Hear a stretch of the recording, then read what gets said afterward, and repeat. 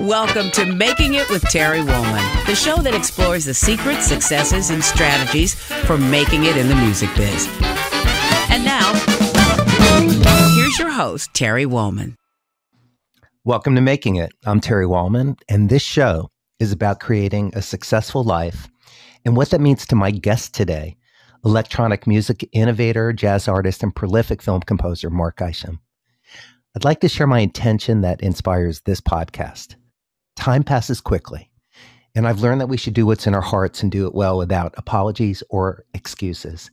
I encourage you to create your life and art in your own unique way and express your artistry with joy and with abandon. Be willing to work uncompromisingly for what you believe in. Success will have a better chance of finding you when you live your life with integrity, focus, and passion. Be selfish with your discipline and selfless in your performance, and don't forget to have fun along the way. If you're joining us in our live audience today, we'll be inviting questions and comments during the second half. So just simply request an invite to speak, and I'll bring you up on stage and make it count. Let me tell you about my guest. Mark Isham is an artist, innovator, and composer. Isham's ability to create unforgettable melodies combined with his willingness to experiment with innovative musical palettes has earned him accolades including Grammy and Emmy Awards, Oscar and Golden Globe nominations, and the prestigious Henry Mancini Career Achievement Award for Musical Excellence. Mark's unique musical voice is evident in his memorable scores for award-winning features, including the Oscar-winning Judas and the Black Messiah, Crash, and Oscar-nominated A River Runs Through It, which, by the way, I still love that score. One of my favorites of yours, Mark. Along with Golden Globe-winning Bobby and Golden Globe-nominated Nell, Isham was awarded Best Score by the International Film Music Critics Association for scoring the Black Dahlia. He has collaborated with top directors and artists, including Shaka King, Lynn Shelton, Swizz Beatz, Jodie Foster, George Tillman, Robert Redford, Forrest Whitaker, Tom Cruise, Brian De Palma, Chick Corea, Robert Altman, Sting, Will.i.am, Sidney Lumet, and Mick Jagger. Recent projects include Bill and Ted Face the Music, Togo for Disney+, The Unbearable Weight of Massive Talent starring Nicolas Cage, and Hulu's limited series Little Fires Everywhere, for which Mark garnered his 6th Emmy nomination. Mark Isham, welcome to Making It. Well, thank you very, very much. That's made me realize I've actually been doing something the last few years. Yeah, it's kind of interesting to hear your credits read by somebody else, isn't it? Certainly is. It certainly is. And by the way, I love your description of your intention of this show. That was just, thank you. You sort of said it all. I don't know what much more I could bring to the table. It was really beautifully written.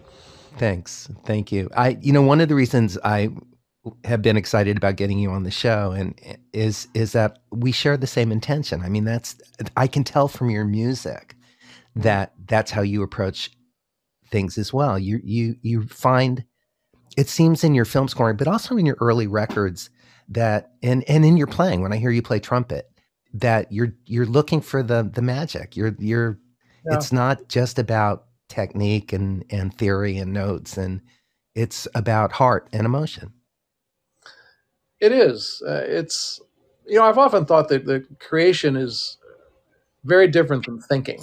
Right? Thinking is a very low level activity if you think about it. Yeah. And certain tasks have to be thought about and have to be intellectually configured and worked out and logically conclusions arrived at. But really, creativity is much happens, I don't know what different people's spiritual inclinations and descriptions of the universe will be different, but it's something that has to happen, and you have to reach outside of your corporal being, so to speak, to really do it. And that's what I'm looking for, and I think that's what you described so eloquently, because just that search for it, you have to find it, and sometimes it's harder, and sometimes it's just there.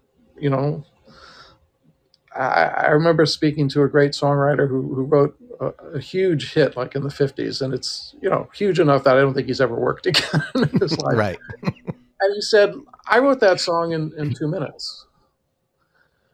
But then there's the other 1,498 songs that didn't have that quality that he had also written. Right. You know? So it's just one of those elusive and beautiful things that I think once you really experience it, you can very easy to dedicate one's life to keep doing it, you know?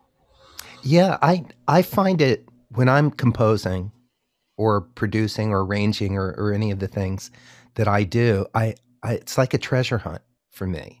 You know, Yes. and I remember being in school studying arranging, composition, and guitar. And I'm curious about your schooling as well. But you know, so much about it was about the technical aspect of it. You know, being able to sit at the kitchen table and write a big band arrangement, or you know, while the TV's on, and you know, and all that stuff. And it's great skill to be able to do that. But I always loved, and I really believe that you love the same. You know, finding the special way to do it. You know, and sometimes taking, you know, a half hour on 4 bars of music, because, you know, once that is everything it can be, then the universe opens up for the rest of it to fall into place. Yeah. It tells you what the rest of it has to be. Right. Yeah. What's your initial process? I mean, when you sit down to score something, do you just watch and see how it feels for you? Or do you prefer, you know, reading the story, reading the script, and then seeing what comes to you? And do you start singing melodies into your phone as soon as they come, just so that you don't lose those moments of inspiration? Well, it is a different mindset when you're scoring something, because you're joining a team now. Right. And there's a preconceived idea of the story and there's a temp track. Well, but even more important and earlier than that, there's been some creative mind here that's put this thing in motion, right? And there's a story to be told, even if it's just the producer saw a newspaper article and said this story needs to be told, and then there's a writer that joined that, and then there's another producer, and then there's a director, and then there's the actors who make it their own. And so by the time a composer gets to this thing, there's been a lot of chefs coming and adding things to the pot, and hopefully you will have the main chef is controlling this pot and allowing the right things into it, so that by the time it gets to me, it's in pretty good shape. I mean, there's a strong point of view. There's a strong point of view in this, and we know what the story is, and we know how to tell it. And yes, we could have a huge influence on that, and this captain of this pot may have a very specific thing that they want the music to help with, but it's not like a blank slate. You know, right. There's a certain now mission that you're joining the mission, and you're going to contribute to this mission. Now, in my world, then that's a blank slate. How do I contribute to that mission? What are the sounds? And it is, you know, you have that blank page in front of you once again, which is sometimes frightening. It's still terrifying for you once in a while to look at a blank score. I got to admit. I mean, I've gotten better at it over the years, and I have certain techniques. You know, if I know I'm writing a traditional score, if they want that 32-bar theme, or if they want 4 different themes that at least are 8 bars long, 16 bars long, so that you can then do a collage at the end of all 4 themes. You know. Mm-hmm. Whatever that structure is, if it's more traditional like that, I'll sit at the piano just with a piece of paper and pencil, or sometimes the little dictaphone on, and just play stuff until I feel that represents this story, or that represents this character and this character's arc. I'm not one for making a theme for a character. I mean, there's a certain type of scoring that's very effective for. I mean, Raiders of the Lost Ark, it works gangbusters. You know, there's no doubt about it. And the Death Star has its theme, and that's perfect. Mm-hmm. But a lot of the time, though, it's the triumph of the rebels that you want to score. It's the love between these two people that you want to score. So that's one of the things that I'm figuring out in the very beginning. You know, what is this music going to really represent to help tell the story? And is this a story that you're going to want to talk about tragedy? Because this, you know, Judas and the Black Messiah, this was a story, this should not have happened. This is a story of our culture, which this was an atrocity, right? So how are you going to score that? How are you going to help tell that story? Also, how are you going to leave people so that they're feel desperate and destroyed by the end, so that you can give them maybe something that makes them say, all right, what can we do to make our lives better? There are things, you know, so you start to really wrestle with some of the big questions of storytelling. And what can the music do to contribute to that? And so in those first week or so, it's the sound. What is the sound? And what are those notes? And certain types of scoring, all you need is a 3-note motif and a fantastic sound design. Or the scores you need 4 different 32-bar themes, you know?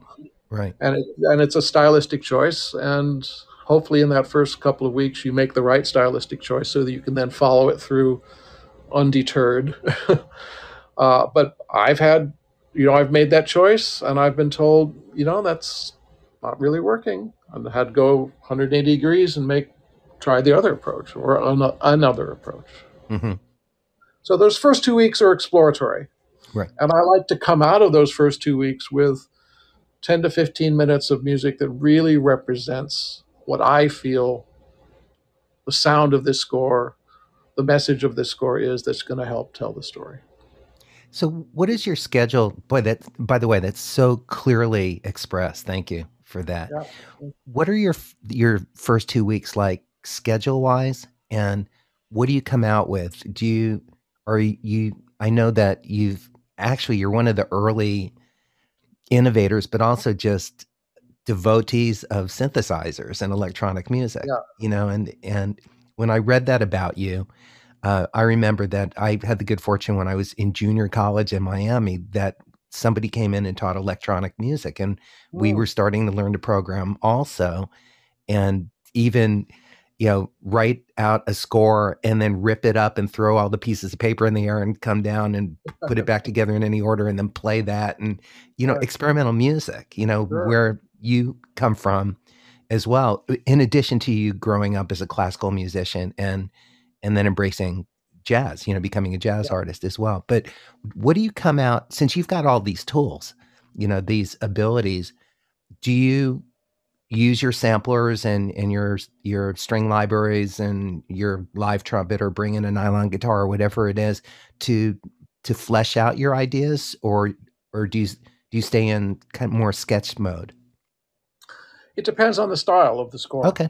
If I'm doing something that is definitely traditional or has a traditional element, I still don't even go into the studio. I go into my family room, where I have my mother's beautiful Steinway.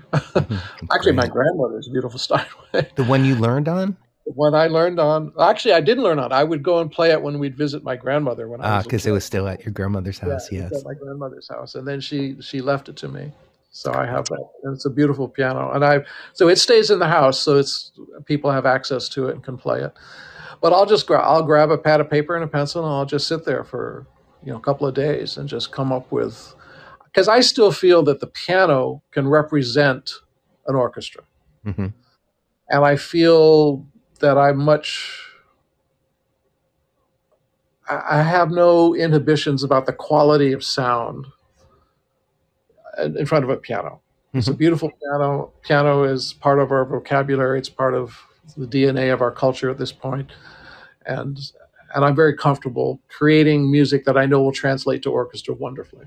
Right. Or small ensemble or whatever it is. But it's music in the organic nature. It's music of the traditional nature, melodies, harmonies, you know. If I know that the score is going to be modern, experimental, then it's right into the studio, and it's, all right, what's the sound of this movie? And it's literally just play 3 notes on this patch, record it and play it backwards, record it and tune it in 15 different things and cut it and put it together. Is that the sound? You know, go into that experimental music mode and find out, all right, what's the texture that belongs with those pictures? What is that? What is that sound? And then hopefully pretty quickly I will come to some solution and some idea, right? And if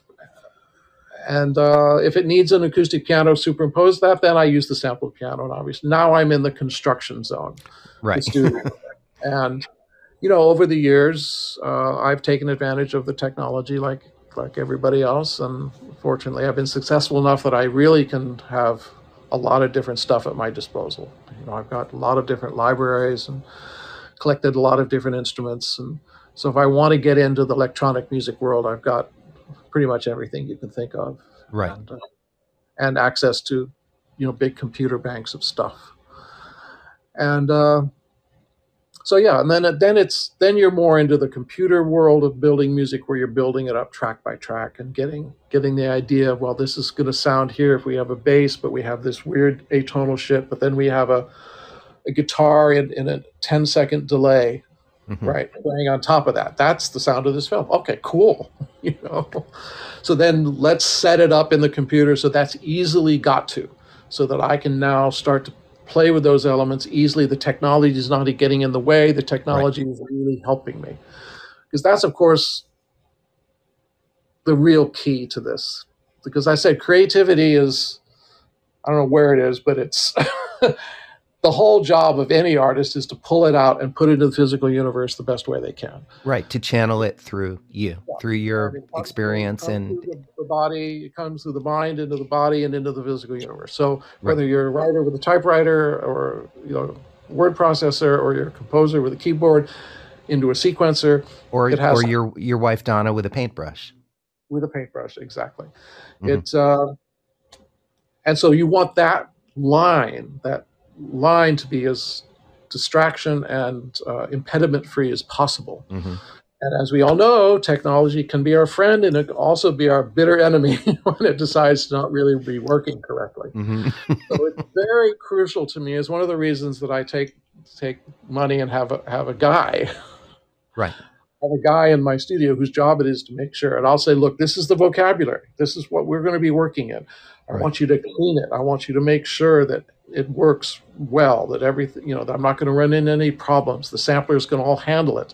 Right. Any license, any problem that could come in to make this not work, just clean it up for me. So that have you had the same guy or a person for a long time, or is it hard to find that person? I don't know if it's hard to find. I mean, Los Angeles, there's so many talented people. Good point. Yeah. We're rich. I've been very lucky. I've had, let's see, 1, 2, 3. I'm on my 4th guy, but that's 25 years. Yeah. 30 years. So most of these guys are there like 10 years. The 4th guy's only been there 2 years. So if you look at it, the first guy was there like 5 years. The other 2 guys were there for a long, long time, over 10 years. Because it's when we have fun. I mean, that's why I like what you said, man. You made fun a big item on that list, and it's true. It has to be fun. It is, and I've been reminded of that. I used to music direct for late night talk shows, and so I was surrounded by a world class band. I'm sure musicians. So you've worked Abraham Laboriel on bass, like the best of the best, and Luis Conte and all these wonderful people. Yeah. But they used to remind me, before we would start the show, because my head would sometimes be about to explode. I had an earpiece in, there's people yelling at me. I'm hearing direction and, and camera one ready and all this stuff that I didn't need to hear. And they would, oftentimes just put their hand on my shoulder before we started and just say, don't forget, we're having a ball here. Yeah. We want to make sure you do as well. You've already done the work. Yeah. So just play. We got you.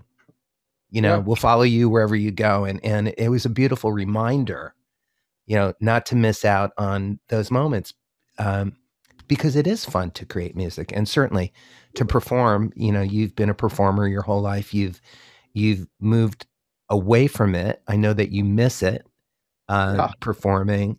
And one of the things that reconnected us was we both recently were at the NAMM show in Anaheim, California, for the 40th anniversary of MIDI, and we were both performing on the main stage at the end of the show. And it was so great to hear you play and watch your multimedia performance with images behind you and playing synthesizer and trumpet. And one of my questions to you, and then I want to go back to like your early years and the just the arc of your journey, because it's been very interesting, and people might be surprised at some of the things that you did and all the various different ways that you could have gone with your music and with your career. But, the thing that I wanted to ask you is, did you at a young point know that this was something that you just loved, or was it something you just did and you were out playing baseball and riding your bike and all that as well? At what point did you feel like you wanted to really wrap your life around art and music? Yeah. I think it was pretty early on. I don't remember a time when it wasn't a big part of my life. Violin was okay. My mother was a violinist, so it was more doing thing to please her. But she would take me to a lot of orchestral rehearsals, and I would sit and do my homework during her rehearsal. And I'll never forget the day that I started wandering around and was backstage and saw the orchestra from the back, and I heard the trumpet section. I said, now that's much better than the violin. That I could really get into. And then one season, Christmas season, she did like the Bach oratorio, the Bach Christmas oratorio. And that, of course, has the most sublime trumpet parts in the world. And I heard that, well, that's it. That's what I want to do. So I told her I want to play trumpet. And she said, no. And I said, I'll tell you what, I'll play both. I'll play violin and trumpet. So for 3 years or 2 years, I played both violin and trumpet. And then she saw that I loved the trumpet, and she acquiesced. Was your dad musical as well? He was. He was never a professional at it. My mother was a professional. She had made her living as a violinist and taught and performed her entire lifetime. My dad was an amateur violist. In fact, that's how they had met. They were playing string quartets together in college. That's great. So yeah, he always loved it. He was always my number one fan. And then you moved to San Francisco when you got older, and you started getting more involved in jazz and pop and rock and playing in local bands like so many of our guests have done, and I did as well. And during the 70s, at the height of, switched on Bach and, Wendy Carlos Walter at the time, a true innovator in so many levels of music and life. But you got into programming synthesizers.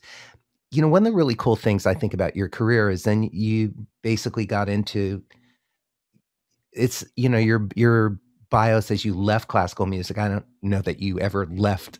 I mean, it's so much a part of you, but you left that world and became a touring and session musician, working with Pharoah Sanders and Charles Lloyd, but also with the Beach Boys and Van Morrison. So you were like both feet in with pop and jazz, like in the deep end of the pool.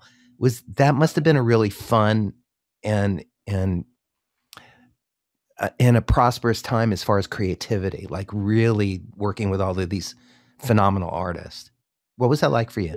It was pretty great decade that for me, because I was still played a bit of classical music. I was still good enough that I could play. I did the Verdi Requiem with Seiji Ozawa in the San Francisco Symphony, which I'll never forget. I mean, that was quite something. Was that recorded? I don't think it was recorded, okay, unfortunately. What else? I played in the opera, San Francisco Opera. I played in the Oakland Symphony quite a number of times as their utility fourth trumpet player. So I still had my feet in the classical game. Right. But I decided that it wasn't going to be my life's work. For a moment, I thought I was going to be a classical soloist and a specialist in Baroque music and music of Bach, because that trumpet music is just so sublime. It's exquisite. Yeah. But quite frankly, it was all Miles Davis' fault. I heard a Miles record and that was it. I said, well, if a trumpet can do that, I think that that's worthy of a little more exploration. And so really all through my 20s, I was using my classical technique to help pay the rent and Right. enjoy the experience. I mean, the experience of working with Ozawa was quite something. Yeah. Um, Must have been. but I was exploring, jazz, and I was going to clubs, and this was long before the days of Berklee School of Music or YouTube or anything. So if you Right. wanted to learn this stuff, you had to go out and find the cats that were doing it and say, "Tell me what that shit is." I want to know what Mhm. that scale is. And so I would do that. I would go and find some approachable looking player and just say, "Look, can I take a lesson?" And go take a lesson. And so I would met a lot of great players and ended up playing in some really good bands, and all across, like you said, all across the genres, all the way from Pharoah Saunders all the way up through, I was in the band called the Sons of Champlin. Oh, I, wow. With Bill Champlin, of course. um, but I was sitting in with Carlos Santana and Yeah. just a lot of, did a record with Jerry Garcia. I mean, Hmm. really all across the board. And then, of course, I met Van, and that started a long relationship with Van Morrison. Right. Not to mention David Sylvian, Was Not Was, Rolling Stones, Bruce Springsteen, Suzanne Vega, Ecstasy, Willie Nelson, Joni Mitchell, who you recently reconnected with? I just recently reconnected with Joni. I did the Gershwin Award Oh, right. her, and I'm headed up to the Gorge in about a week and a half to play with her up there with Brandy Carlisle. Oh, that's going to be so great as a featured trumpet player. Yeah. So full circle. It is, very much so. I'm so thrilled that she has literally refound her voice. It's such a blessing to this world to have her Yeah. back. And it's really, Brandy's been the one. I mean, Brandy just started these jam sessions and inspired Joni, and every time we go and do it again, Joni's doing more and singing more and playing guitar again. And it's really quite a miraculous. Yeah. And sounding so good. Sounding just exquisite. Her voice is exquisite. Her voice is probably an octave lower, but it sounds just gorgeous. I mean, she's a contralto now, but boy, what a sound! What a sound! It's just magnificent. There are the greats, the great singers who are of age, a little bit older than us. Tony Bennett, Barry Manilow, Melissa Manchester, Joni now, of course, have never sounded better. Bruce Springsteen, he's still. Well, Van, I went and saw Van a while ago. I mean, he's still just killing. Right. Yeah. Killing. It's like a fine bottle of wine, right? Exactly. It does. There's something beautiful about, I guess I'm a little on the fence to say this, people who take care of their voices, because Joni notoriously has smoked cigarettes her whole life and all that, but she's taken care of herself. She's recovering from some really debilitating physical challenges.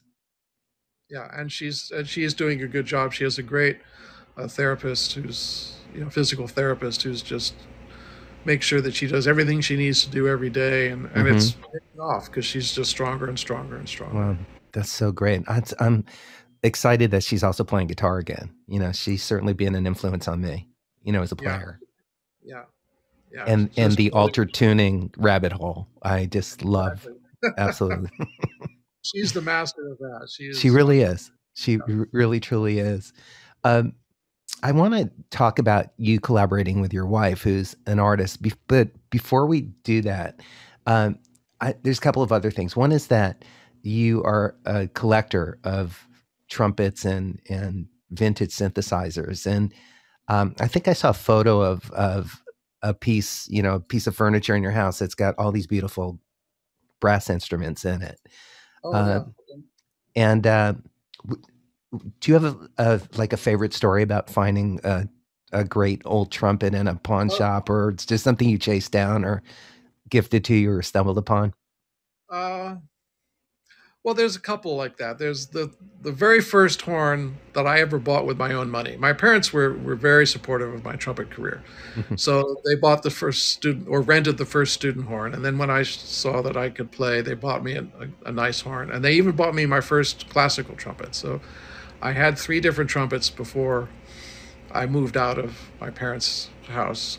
That's pretty amazing, actually. It is. They were so supportive of me in that. But then I was on the road for the trumpet that Miles played, right? I wanted the Martin committee model. And I was working at a music store, cleaning the floors and cleaning band instruments and just the dog's body down there. And into the shop one day, a guy came with a Martin committee model. And it was a little beat up, but I could afford it. And so I bought it. And I still have and play as my main trumpet that horn today.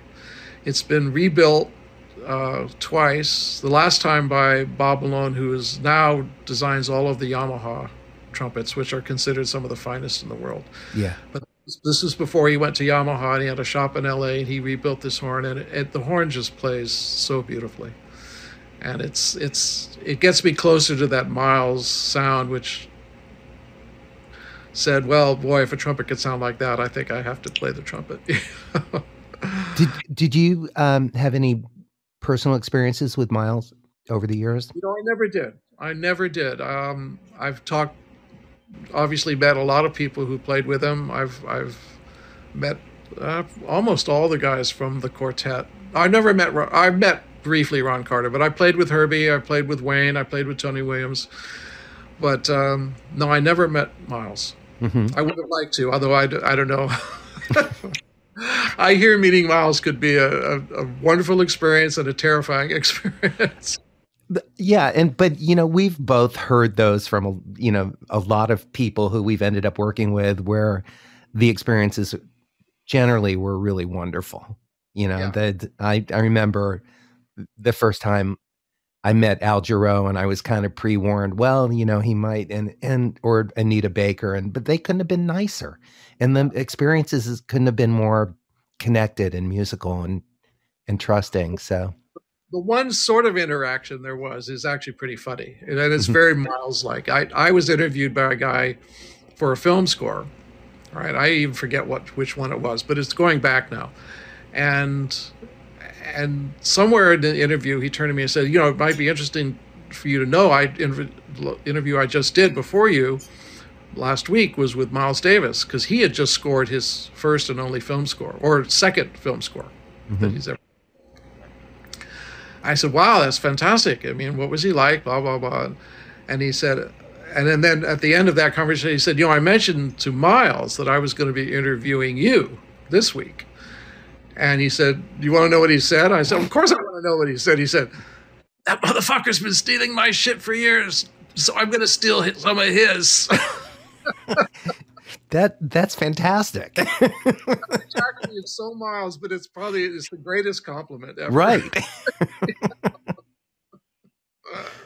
Wow, that one goes down in the books, right? He'd actually heard of me, and he'd heard of my scores and my trumpet playing. It was quite a moment for me. That's pretty wonderful. So let's talk about your collaboration with Donna, your wife, because you both are artists. You both have different practices, visual art. Well, but you're both in visual arts because you're a film composer as well. So what is your collaboration like? Because I know it. I mean, I know it's wonderful that you get to do that. So I'm sure it doesn't come without its challenges as well. Well, yeah, and the first challenge, we talked about it a lot, and she's a fine artist. She's a painter. And so we kept going around with ideas, but nothing seemed to mesh, and I was trying to figure out why. And then I realized at least I could articulate what the problem was. And the problem was that time is a crucial factor in what I do. What I create is one event after the other, and the impact you get is by listening to it over a period of time. It can just be a few seconds, or it can be an hour and a half. Right. But time is one of the factors of my creation. In a still painting, there's no time. right? It's really whatever time you want to spend in front of the painting. It's a single image, and you place it in your space and you absorb it. And any time experience is the time experience that you put into it, right? I said, well, that's a fundamental difference between what we're doing here. So how do we do that? So we've been experimenting with how to put time into her work. And the first thing we did was digitize a bunch of her stuff and start to put, animation into it. And that's something we're still playing with, but we're having more success with the idea of projection against her paintings, in that we actually come up with a projection of imagery that has time into it, i.e. film, and project that against her still image. And then the projected time-oriented imagery can have time-oriented sound with it. And it doesn't have to be in sync with it, but at least now you have a still image, you have an image moving in time, and then you have sound moving in time. And you can play those three things against each other. And all of a sudden now you have an environment where the person in front of the image does not have to supply time on their own. Time is being given to them as you are being given it in a film or in music. And it's been really fun and very successful so far. We took it to Miami, Basel. To the Art Basel show, correct? Yeah. At Aqua last year, and people loved it. People just really loved it. That's the perfect venue for the two of you. I've been to the show. I was born and raised in Miami, but a few years back, one of my friends brought me to the show because it didn't exist when I was growing up, and it's just such an energetic collection of artists, global artists. Well, it is. It's very exciting. You see some amazing stuff being done there. Yeah, and it's huge. It's like, oh my God. So, are you also playing live for some of those performances, or not yet? Okay. I've been discussing that would be a possibility. I want to get in. I want to expand the projection ideal first. Mm-hmm. It would be nice to take over a space in a large way. Right. I think with a slightly larger space, I don't know. We keep discussing it. I keep thinking I need a slightly larger space for the performance aspect to work, but then I hear myself saying that, and I'm not sure that's true. So I don't know. We're still experimenting. Well, from watching and hearing your live interactive performance at the NAMM show, that just works so beautifully. Images behind you, and you playing keyboards but also playing trumpet, and I could see that. I mean, it worked certainly on a large stage with a big audience outdoors, but that would work in a coffee house, like in an art gallery. It would. Well, and the intimacy about that, I think I'd be so intrigued. I'd love to be in the room for either one of those things, but that adding, a little bit of live element, because I think it would be, not that you're asking for my advice, but I love hearing people's thinking about this, because I think just the joy that comes from watching you put the trumpet to your lips comes through, because it's such an integral part of who you are as an artist, as a musician, as a human. So, I loved that. I loved hearing. That was my favorite part of watching you from the side of the stage was when you were playing trumpet. Oh, it's just great. Yeah, those moments where you were doing that, because it's just so authentic. It's so magnificent, because you've been doing it for so long and in so many ways that who doesn't? And and the thing is also, it's personal. Like, one of the things that I think that's changed in our culture as artists is the, not the mystery, but the accessibility. Like, people want to know who you are. Because they connect. They connect, and it's not like everything personal about your life, but to just know a little bit more about you through your playing or through the interviews you do, the mentoring that you do, all the things that you do. I just say, play more trumpet. Anytime you can, do. because it's pretty wonderful. Yeah, I think if we do that, then it makes it like feel like it's like a concert, and that's fine with me. I love concerts. Yeah. A lot of what we were trying to do is make something a little more immersive, that you could space that you could walk into. You could still have the idea, like in a gallery, where your time is part of the experience, the time you place yourself in different positions. Yeah. And maybe there's no reason the performance can't be part of that too. Yeah, and like you said, part of the immersive experience, not the whole experience. It's just another course in the meal. Yeah, exactly. That at one point there's a little bit of that. Yeah. Can you, by the way, if anybody in our audience is interested in making a comment, or if you have a question for Mark, now would be a great time to request an invite, and I'll bring you up on stage. What do you remember about your very first film scoring experience, and also your very first recording experience? Because nothing can prepare you for either of those experiences. It's not in a book or a class. Well, my first film scoring experience was well, it had its trying moments, but I was shepherded into the business by a gentleman who I just adore, and he's iconoclastic and definitely follows his own drummer, and is not, he I think made 5 films for Hollywood and then just said, "Oh, to hell with it." But that's the great Carroll Ballard. I mean, he makes beautiful, beautiful films, and the studios didn't want him hiring this young guy who'd never scored a film before. They said, "Are you kidding? What are you doing?" He said, "Nah, this is the guy. He's going to be great. He's going to be great." And he's so supportive, and he really shepherded me through the whole experience. And he put really talented people around me to advise and help with orchestrations, editing, and all sorts of stuff.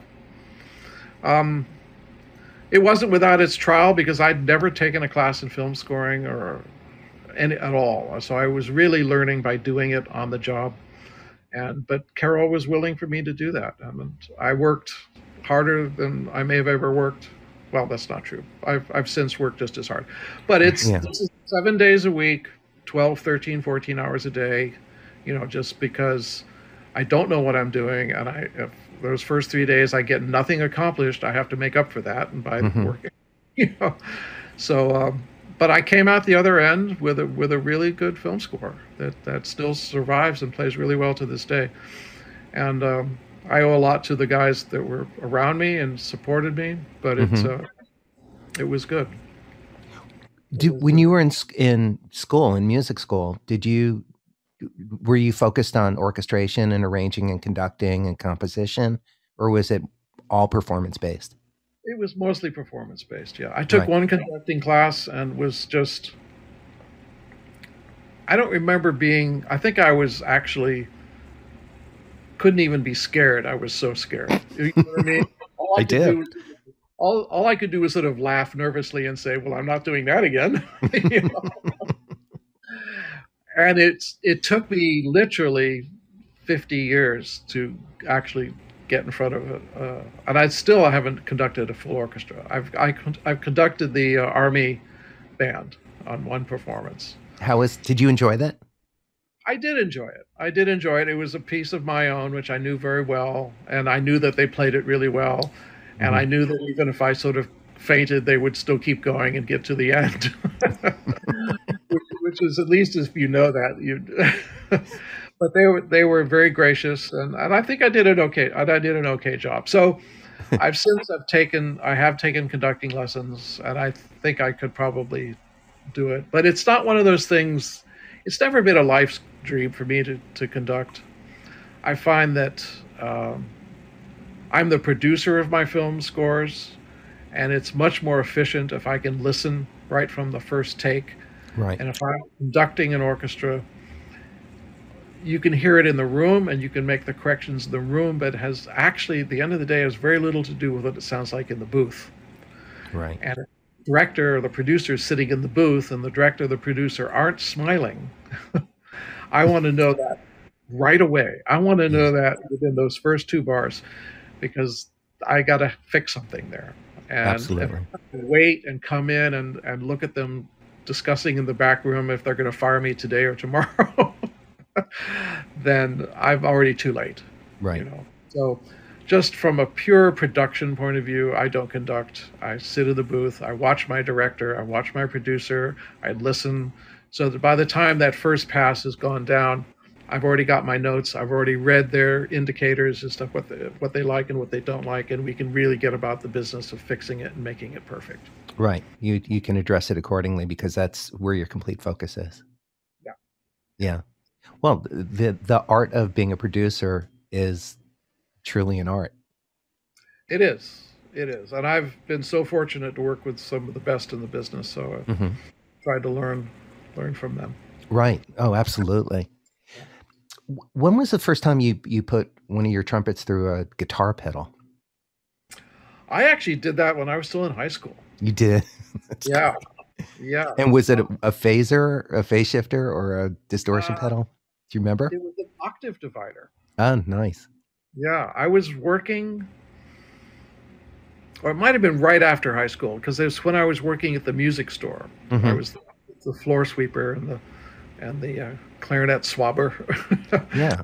Music store. And which, by the way, you know, I'm always so fascinated by the things that we all did, all of my guests, you know, over the last 7 years, like the first year in LA, the first everything. So I'm so happy to hear you talking about sweeping floors and, you know, and cleaning clarinet pads and exactly, stocking shelves. Right. But it was, I was in the right environment because the company no longer exists, but it was a company that was making octave dividers for instruments, and they thought, you know, that if you put an octave divider on a trumpet or a clarinet, it would be cool and hip to play. Yeah. And so because I was the young instrumentalist that worked at the store, the owner of the store would get this stuff in and say, I don't know what this is. What is this? And I get to take it home and figure out what it was. And that gave me a pickup. And then I bought a wah-wah pedal. So those were the first two things I ran the trumpet through. It was a octave divider and a wah-wah pedal. It's fantastic. Yeah. Before I get to my closing questions, I have a really important question to you, and it's simply this. Yeah. Is there anything that you never get to really talk about in interviews that you would like to talk about right now? Anything come to mind that you'd want to share about yourself or about the craft or the life that you are living or the life that you're observing when you travel around the world? And I don't know. You posed this question a few days ago, and I've been thinking about it. I've been very fortunate that I've spoken pretty freely about pretty much everything that I don't really feel there's anything I won't talk about or can't talk about.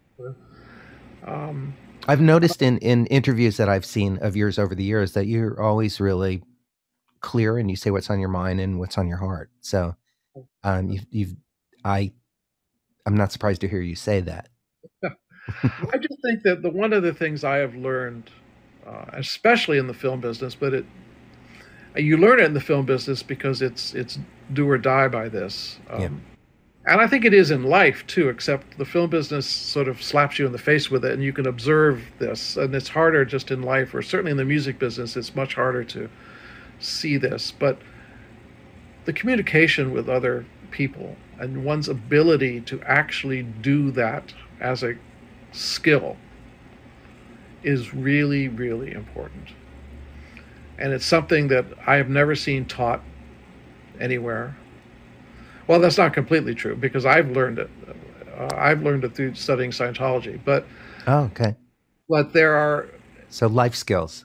It's life skills, you know. Absolutely. And there's no, you know, you take a communication class and you're studying about radio and things like that. But really, you know, how do you tell something to somebody, make sure they duplicate it, make them happy that they've duplicated it, and then allow them to respond and duplicate that? I mean, there's a real skill to that. And if you don't have it pretty down in Hollywood, that's what's going to get you in trouble. It isn't that you can't do your job necessarily. It's that you can't talk to them.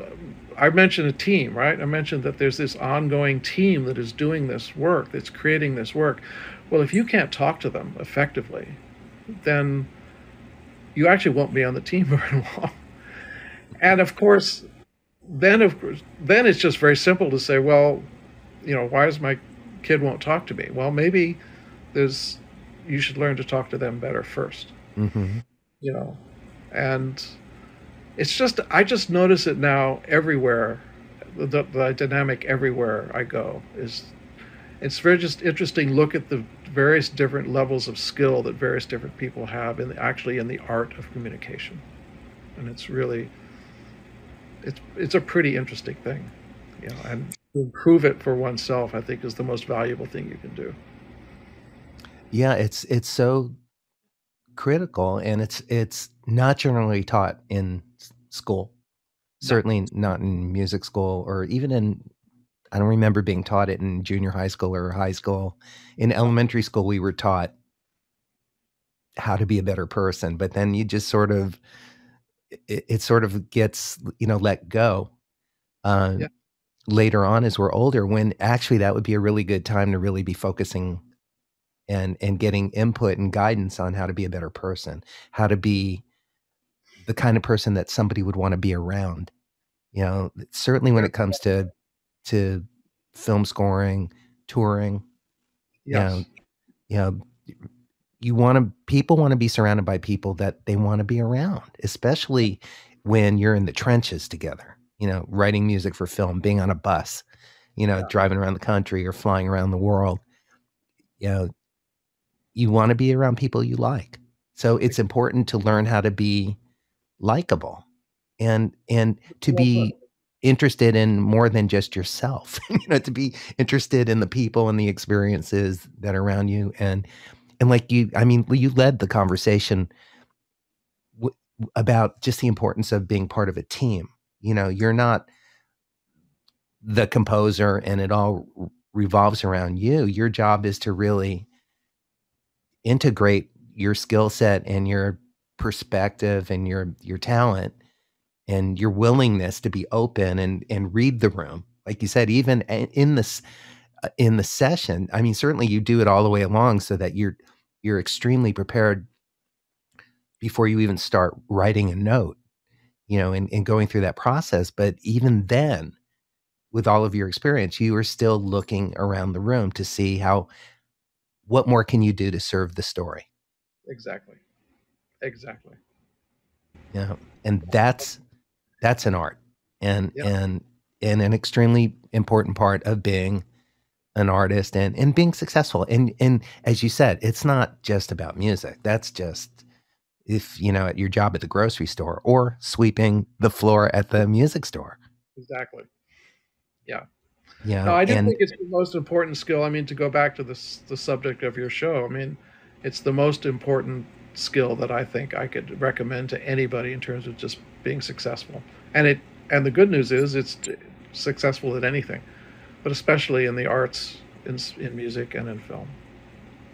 well, that leads to the first of my three closing questions that I All ask right. all of my guests, and because it's really what it's about. Since this show's called Making It, what does making it mean to you both personally and professionally?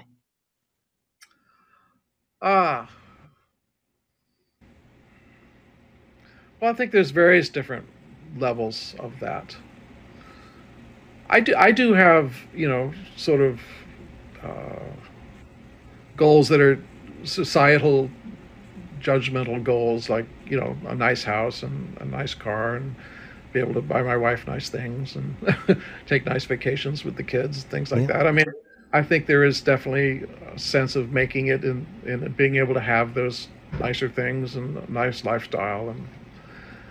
But as an artist, there is a whole other level of what is really satisfying to me as a creator of things. Hmm. And I think there's a legacy of work, you know.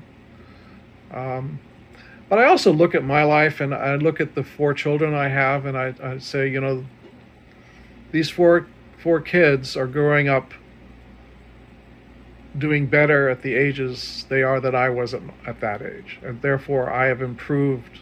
And I had a very fine life. This is no complaint against the way I was raised. I was raised in a beautiful household with all sorts of opportunities. Right, loving, supportive parents. Yeah, but just through the nature of who they are and who my wife and I, and this environment we've created, I'm very proud of the children and the family I'm helping raise. You've bumped it up another notch. Yes, yeah. And I think that's sort of the goal of, hopefully, society, is right. to make every successive decade better than the last. Right, absolutely. What's the age range of your 4 kids? 32 to 19. Mm-hmm. Yeah. So one's still at home or out of the house? One is still at home, but 3 of them live at home. Oh. Well, COVID brought everybody home, right? Didn't it? So all of us were living during COVID. 2 of them were living away, and one of them in New York, and my wife said, "Get home now before the planes stop flying." Right. And so they were all home for COVID. And then one of the oldest got married, and so he left. But everyone else has stayed, which is really fun because my middle son is a singer-songwriter, and he's built a studio over in the guest house. And my youngest son is a filmmaker, so he's got a cutting room up in the attic. And it's like an artist colony around our house. It's really fun. Oh, that's so fantastic. Yeah. That's great. Well, I mean, who else would you rather have isolated with than Donna and your 4 children? They're our best friends. So yeah. Oh, that's so great. We're very, very happy. My second question is, can you share 3 tips for success that have driven your career?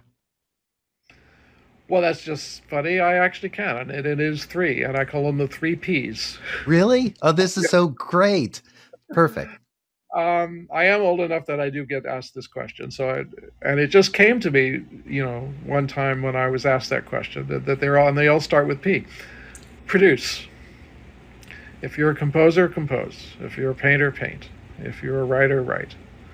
Just don't sit around in coffee shops and say I'm a composer, Stay at home and bloody compose, write a symphony, get your laptop out and write 15 beats and then, sample a vocal. I mean, whatever it is, get on with it and actually do it, produce something.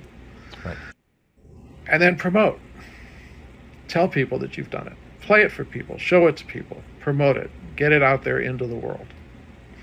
And then really the only other thing that you have to do is just persist. You just have to keep doing those 2 things. You have to make something and you have to put it out in the world. Because the more you put out into the world, it increases your chances of getting stuff back from the world. Inflow equals outflow. And it's just that simple. And eventually, I mean, there might be some nights when it's, I've written 15 symphonies and 18 songs and nobody's listening. But then they will. Something will click. There'll be that connection. That flow out will generate a flow back. I've never seen anything else in this. I mean, some people it happens right away. Other people it doesn't happen right away. But there's no other rule that makes it happen. There's no other thing that enters in the game that does make it happen. Those are the rules. So produce, promote, persist. Yeah. Great tips. Yeah. And what's your observation about, like you said, some people like break through quickly, others have a longer journey to get there. To me, it seems like there's a random factor as well, not just based on talent and showing up and doing the work. What do you see? You've been doing this for a long time and worked with a lot of successful people, and what do you see? Well, some of it does have to do with doing the right thing at the right time.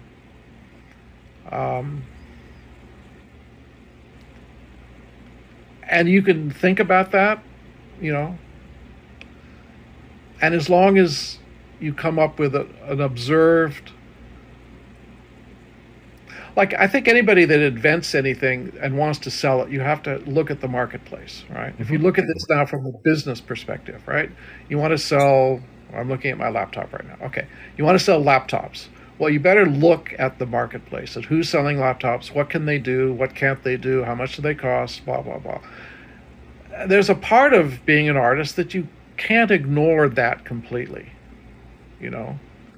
If I'm going to turn around and say, well, I am going to do madrigals for viola and lute, and I'm going to write 5,000 of them, there's probably, you may not get a big reaction to that, because you look at the marketplace, and there's not a big market for madrigals for viola and lute, right? But if you say, I'm going to do a collaboration between this 15-year-old rap artist and this, Brazilian flamenco guitar player with this percussionist from New York, and we're going to do, this incredibly rhythmic, world music, whatever you'd want to call it.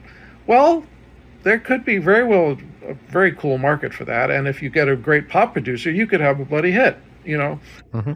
So there's a certain amount of marketing that I think any artist has to keep looking at, and just be aware of what's going on out there. Be aware of other things that are being played for other people. So when you play your stuff for people, you know where you're going to fit in. Right. And then pick what you do, what that passion is, the thing that you described so eloquently at the beginning of the show, what that thing is that you've discovered in yourself, but find the part of that that fits in the marketplace the best. Otherwise, it's just harder. It just is. Right. Mm-hmm. I wanted to re-record the Bach Second Brandenburg Concerto with me on trumpet. Well, that's fine. And I would have a great, win if I could actually do it. Right. Mm-hmm. But that piece has been recorded hundreds and hundreds of times by players who are younger, look better on album covers. I mean, Yeah. But if I came up with a hybrid of trumpet through the wah-wah, the trumpet through the wah-wah pedal is still pretty new, even 45, 50 years later from when I first, Agreed. Yeah. So, you know what I mean? I you did. Look at the marketplace and you pick intelligently something that you do that's going to have the best shot. Right. And still stay authentic to yourself. Well, but understand the environment that you're creating within. Find your place and see. Yeah. And then if you still want to do it. Just understand. Like you said, you don't need to do 5,000 of those. You could do one of those. But you can look at there's any number of singers who have looked around and say, look, I just love Tony Bennett and I love the singers of the great songs. And there's been, every generation has had several singers who've been able to go out and sing standards. Yeah. And he's very, very, very successful. Absolutely. So just because you're picking something that might be considered esoteric, or a throwback, doesn't mean that that it won't work. The degree to which you might, the amount of success monetarily you might have, might be judged by that choice. But right. But when you mention singers like that, like Harry Connick Jr., Michael Bublé, I mean, there are many. Yeah, now I'm feeling like I see a lot of young ones now on social media who are stunning. Yeah. And they still, but they're bringing an authenticity. That's why they're going to be successful, because the love of doing that is so apparent, and it pulls you in, and you want to experience what they have to say. Absolutely. Yeah. My closing question, and then I'll give you final thoughts, is at this point of your life, with everything that you know to be true, and I'm saying as a father, a husband, an artist, a major film composer, but somebody who has accomplished a lot in your life. So at this point of your life, with everything that you know to be true, what would you tell your younger self? Oh.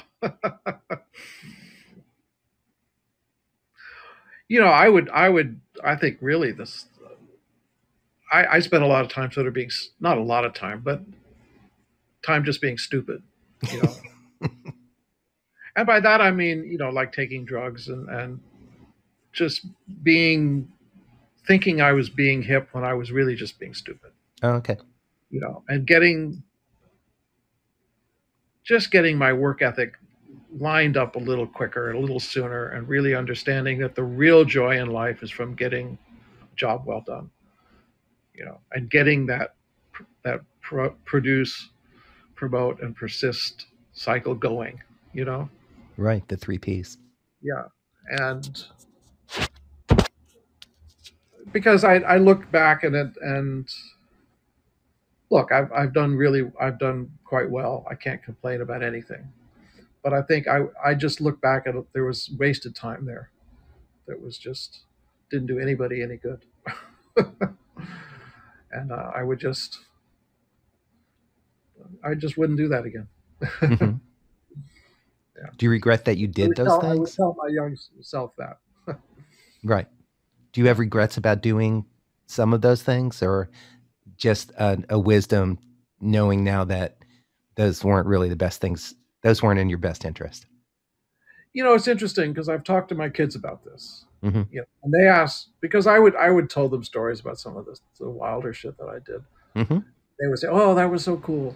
Well, I guess there was 1 or 2 things that were so cool, but to be honest with you, 95% of it was really not so cool at all. Right. And so I said, look, I really do think that it's a waste of your time, and you don't need to experience to learn that. You can just take my advice. Right. And 2 out of the 3 kids did. and right. We'll still see where the 19-year-old's at, but well, that's pretty good average. He was going to do a little more exploring on his own, but he came to me one day and said, "Dad, you're right." Okay. Yeah. No. It's great that your relationship with your kids is has that level of honesty and transparency. Yeah, we've really grown up with that. We communicate, we talk. Mm-hmm. We don't let anything slip away and slide under the rug and stuff. And it's been good. And to raise them that way, we've maintained that. That's why living all under the same roof, is still so much fun, because we're really, really good friends. Right. Yeah. So far, so good, Mark. Yeah. Any closing thoughts before we end our conversation? We've done a great job here, Terry. Man, wow, how much fun has this been? This is really... It's a blast. Are you kidding? Really cool. And I loved your intro, and I think I appreciate and agree with everything you said, and I hope I've been able to help amplify it and keep that message alive here, because it's... You absolutely have. I more than I knew, we are very aligned in our approach to life, and art. Good. And it's really lovely to hear your perspective, and I thank you for sharing it. This has been a great conversation. Thank you for taking the time. I know how busy you are. It's my pleasure. My pleasure. Absolutely. I want to thank all of our listeners and watchers. We really appreciate you joining us every week, and I encourage you to stay safe and stay inspired. And Mark, it's really been a joy to talk with you today. Thank you so much. Thank you, Terry. Pleasure. Tune in again next week for another great episode of Making It with Terry Wollman.